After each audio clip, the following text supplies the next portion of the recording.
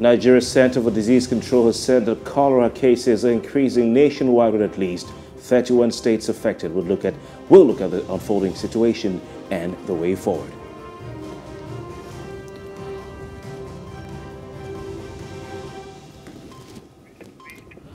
Also on the breakfast, the Central Bank of Nigeria has announced the introduction of National Domestic Card Scheme. Stay with us to know what exactly this is about and what it means for the Nigerian economy. We have a discussion on this ahead. And in Off the Press, we bring you in-depth analysis of today's major newspaper headlines.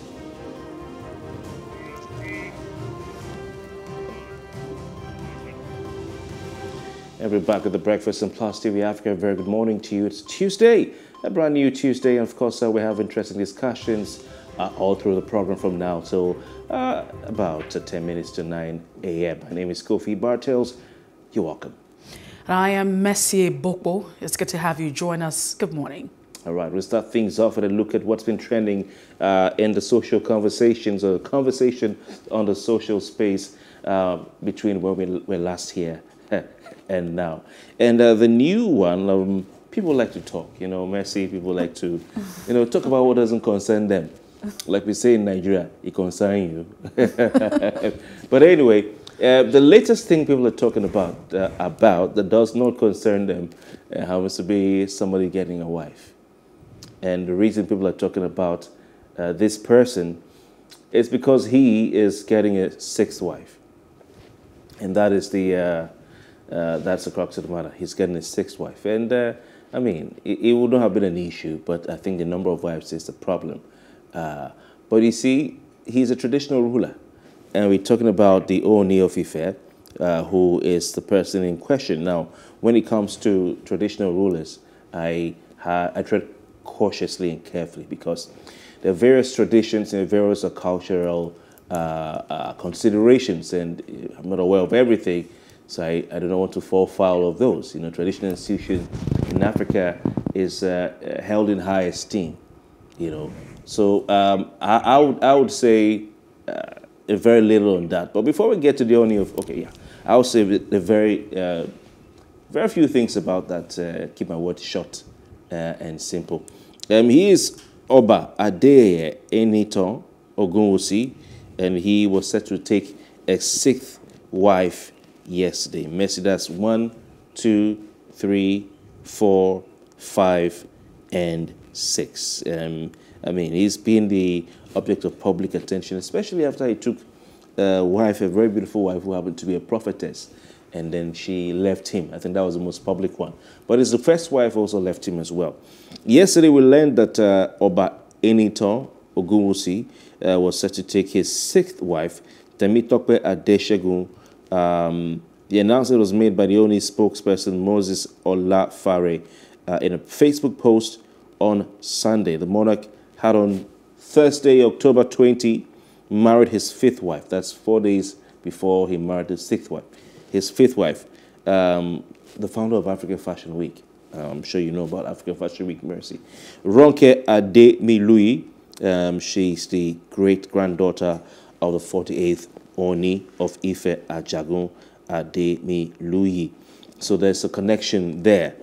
So 4 days after he married his fifth wife, he was said to be taking his sixth wife. His sixth wife to be, Adeshegun, is a princess. People need to understand that all these people are not just waking up to go marry a monarch. They're somewhere in the system. And she hails from Ijebuland. All right, so that's it. So in a Facebook post, this is what the spokesperson of the Ooni announced on Sunday. He said, tomorrow is D-Day. That was yesterday. After his marriage to Naomi,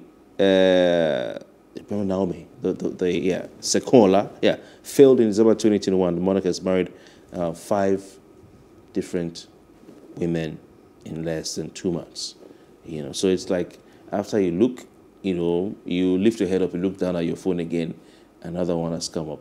You lift your head up, you go to the kitchen to eat your beans, you come back, another one. It's quite interesting, but he's a revered monarch.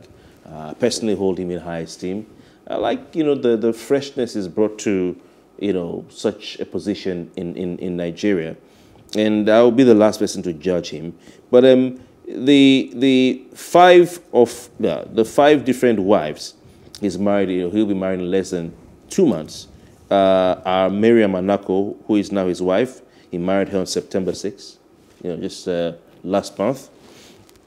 Elizabeth Akin Mudai.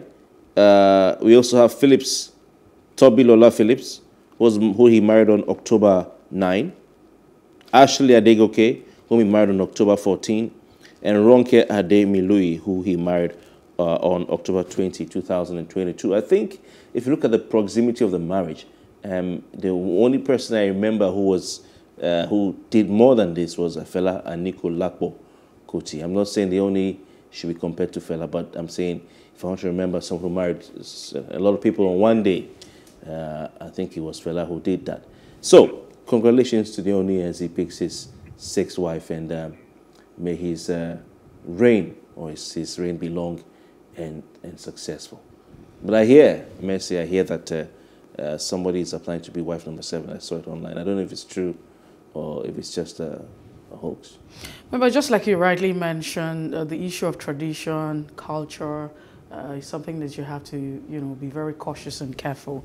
However, we live in a dispensation where there's no law that states that, you cannot have more than one wife. I mean, that's almost the practice. And in some parts, you find that some people can actually marry more than one, and that's because of, maybe a certain religion, or it might be the tradition. And so that's also on the one hand, right? So it might just also be that I saw a particular tweet that talked about, the palace of the Ife, or the Ooni of Ife, is big enough to accommodate 100 women. And what exactly could it really mean? These women are not complaining that they don't want to be married. It's not like he pointed a gun at them and all of that. But the question would be, is this in agreement with the tradition? What does the law talks about? How many wives? Is this stipulated in the tradition of the law that he's expected to marry a certain number, or he's expected to have a certain number of wives, maybe 2 or 3 or thereabout? And in cases like this, it's the same thing with the Constitution of the Federal Republic of Nigeria. When you begin to look at the Constitution and you look at the lacunas, then a lot of people probably might act, in that direction. But what this is saying there might just be the fact that the Ooni got heartbroken and he feels like, hey, he needs to acquire more wives. he needs to... he needs to... I use the word acquire because that's what it feels like. So he needs to get, more wives or more women around him, and so that if one leaves, he doesn't have to be bothered. He has, like 5, 6, 7, 8. I mean, I don't know what's going to be like, but it's quite interesting. And when it comes to situation like this, Mercy, I mean, I don't know, maybe if there's a monarch holding a function and you happen to be passing by, say, I want her. Let's move away from it. But if we look at the profile, of this particular wife that he took yesterday, and a lot of people anticipated, she is, well-read, highly placed. I'm talking about. The one from yesterday, right? Yes. If you look at her profile, and I was saying, if the Ooni of Ife can actually have... Is she the one who has a master's degree from the UK? Of course. Okay, because there's another one who also has a bachelor's degree, but she's a beauty queen. So there are a lot of them, but if you look at the choice of the Ooni of Ife, it feels like very confusing for me to keep up. So we can't keep up. It's hard for me to keep up. But I know amongst the last two. Even when you talk about keeping up with the Kardashians, it's not as this. So I think that it will be a lot to keep up. It's not just one person that we're talking about, but we're talking about several persons here. I mean, there's a lot. 1, 2, 3, 4, 5, 6, 7. Yes. Mercy, it's been hard for me to keep up, and but I know that amongst the last two, one was a master's degree holder from UK, an accountant. I know one is a beauty queen or something like that. I saw somewhere. People write all sorts of things, but she's a bachelor's degree. But we will say congratulations to the married couple, and I'm happy in life. But the question on my mind is, how many more? Well, we don't know. Yeah, no, that's the question. Have you and watched you know that Kofi? Anikulapo? Why do you keep asking? No, me because that? sometimes some people. Anyway, let's just leave that. No, but, so the thing is, like I rightly mentioned, the question would be, at the end of the day, we're expected to say, if you're not acting in contrast of the law, if you're not on the other side of the law. So that's what it is. Yeah. So if you look at the because now we're talking, we hear someone say on. So like I stated earlier on, when we talk about culture, these are practices, and so we need to know. I haven't seen the number, a limitation, if there's, a limit to how many wives that the Ooni of Ife can actually get. I don't know if there's a limit. So it means that he can have as many as he wants. It's his entitlement, like someone said on one of our jingles on this station. This is a topic that is so interesting. We can talk about it for 1 hour. I see why we're dwelling on this. But the question I'll ask is, how many more? I'm just speculation. It could be 100. His Royal Highness is entitled to take as many wives as he wants. As long as he does not contravene, the tradition. His Royal Highness is a revered traditional ruler. Okay. No, but even in the tradition, we need to also look at the tradition. The tradition is not an open. I'm sure that there are laws for how, if you look at it, how will the Ife be elected? The Ooni, the next one be elected. There's a process. That's what I'm talking about. There's a procedure traditionally.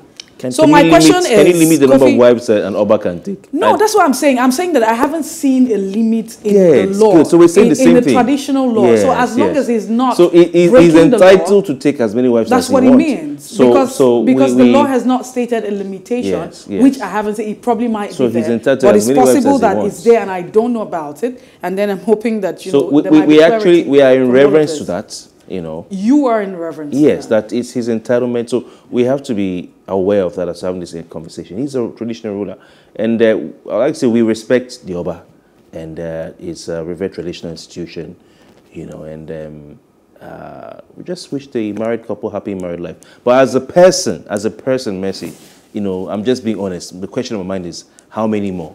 He can get as much as he wants. As long as there's no limitation. Speculation. It's like saying, I'm just guessing, Yeah, Kofi, I think we're still going in circles. Let's go. Let's move on. The fact that how many more? As long as he's acting within the laws of the Constitution. Of course. I'm saying that. Then he can get. It doesn't mean I'm not wondering in my mind. I'm guessing. Will he take one more, two more? And these women are not complaining now. So I don't know why. I'm not saying that. Well, let's move away quickly. Another one is that Nnamdi Kanu's appeal. The federal government or the appeal court rejects the federal government request for that adjournment.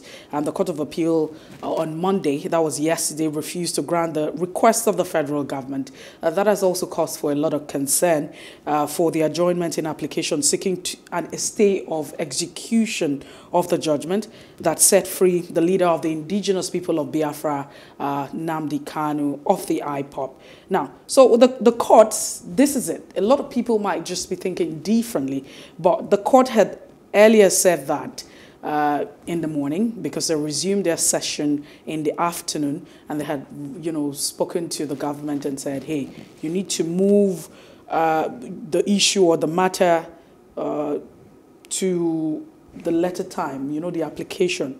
They asked the federal government in the morning to move his application or forget it. And it feels like, the federal government was still bent on the morning. But you also have the lawyer who said that he was served a letter on Friday. I really don't know what that means. And so that's what it is. So, but let's also not forget that the appeal court at the time had asked that, Nnamdi Kanu be discharged, but of course not acquitted. And that's the conversation. That's right there.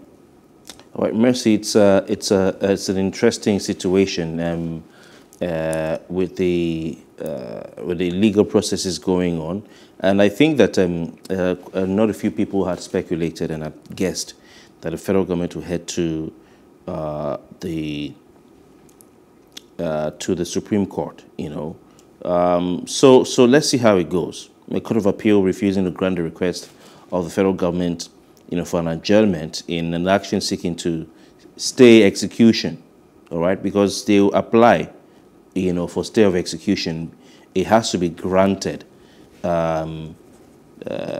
If you have maybe some other appeal going on, somewhere, you have to apply to the court to get that stay of execution approved. And it's not granted or given that immediately you appeal that there is automatically a stay of execution. You have to apply, and the court has to grant that application. Some people think that, they say, we've appealed the case, so the party should maintain the status quo ante. But that's not the case. You have to actually apply for a stay of execution, and then the court that granted or gave a ruling will consider it. So this is where we are, and the federal government has been asked to move its application or forget about that application, and so they just have to do the needful, and they have to comply with the ruling of the Court of Appeal. All right, they have to comply with the ruling of the Court of Appeal. So that's that. We'll see how it goes. I think it's the window is open, the doors are fully now open for the federal government to comply with the court's decision on Kanu. The doors are fully open now for the federal government to comply with that.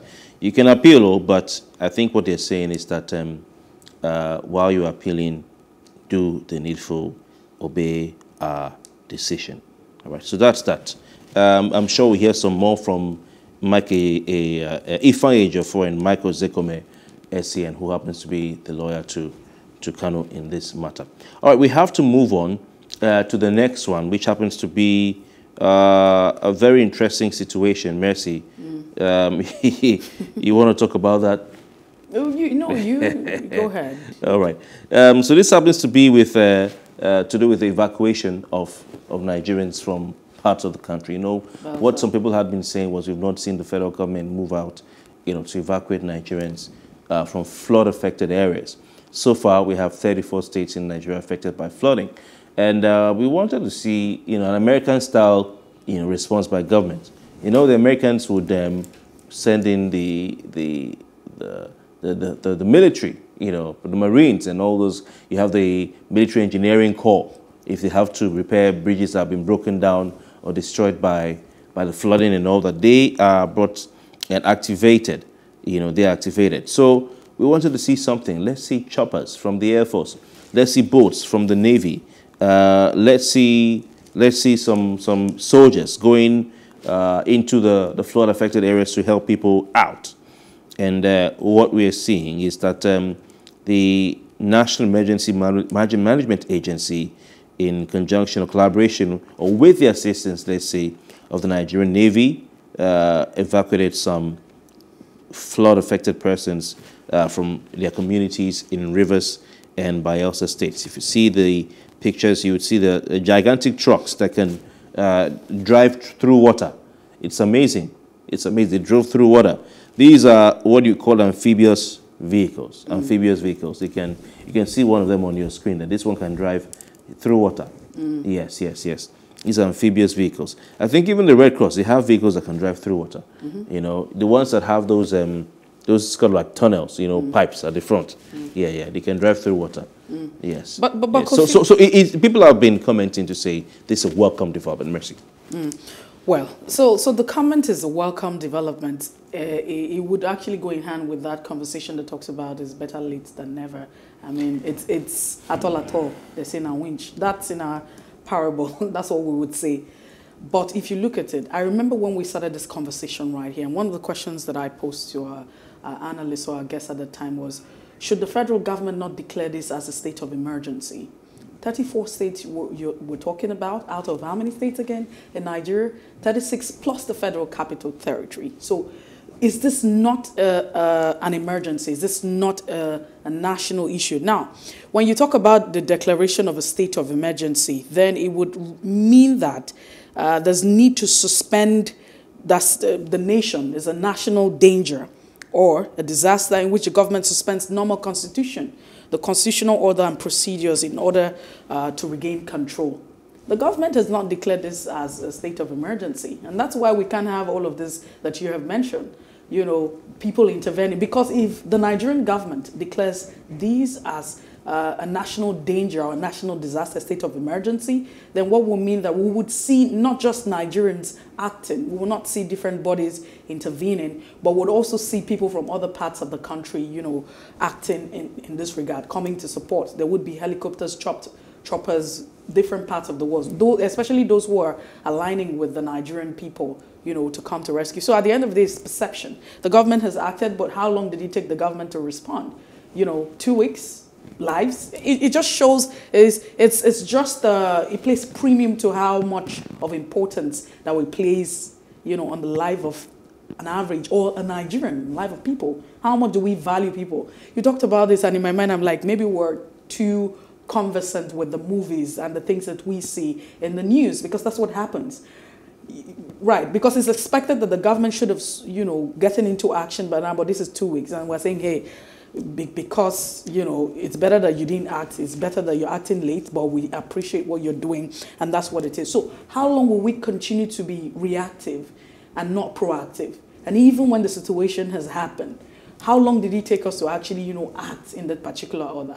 I remember once upon a time, maybe because I've seen too many movies, and then there was a crime situation. My house was robbed, so the police called. We put up a lot of calls across, you know, to the police, and eventually you had the police arriving.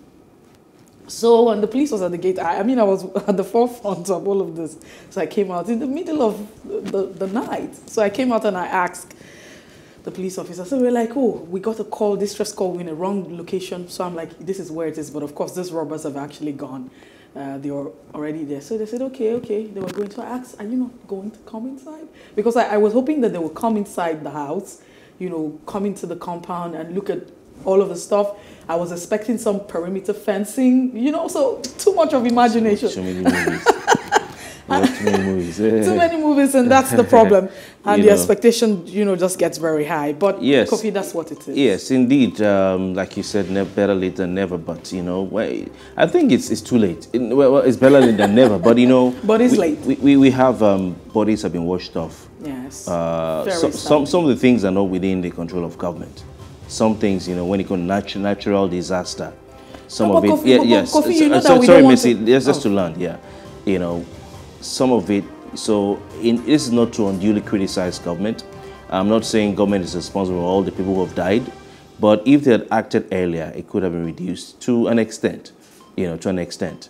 So they should have acted earlier. What is the plan? They haven't told us what exactly the plan is. I like what Tunji Bello, Commissioner for Environment and Water Resources in Lagos State, has been saying. However, from the federal level, we're not getting information. All right, we know we have the National Emergency Management Agency, but we still need more information. What is the plan? Okay, you're taking people from Bayelsa and River State, fine. What is the plan? Okay, and for the president, he's told the Minister of Water Resources within the next 90 days to come up with a flood control plan. You know, what exactly is a flood control plan? You know, right now, what we need is a disaster management plan. All right, Kofi, we have to go. Kofi, we really have to go. But you and I know that we can't entirely say that this is just a natural disaster. There's also a human factor to all of this. But that's the much that we can take at this point in time. We'll take a break, and when we return, we'll be looking at the front pages of the national dailies. We call it Off the Press. Please stay with us.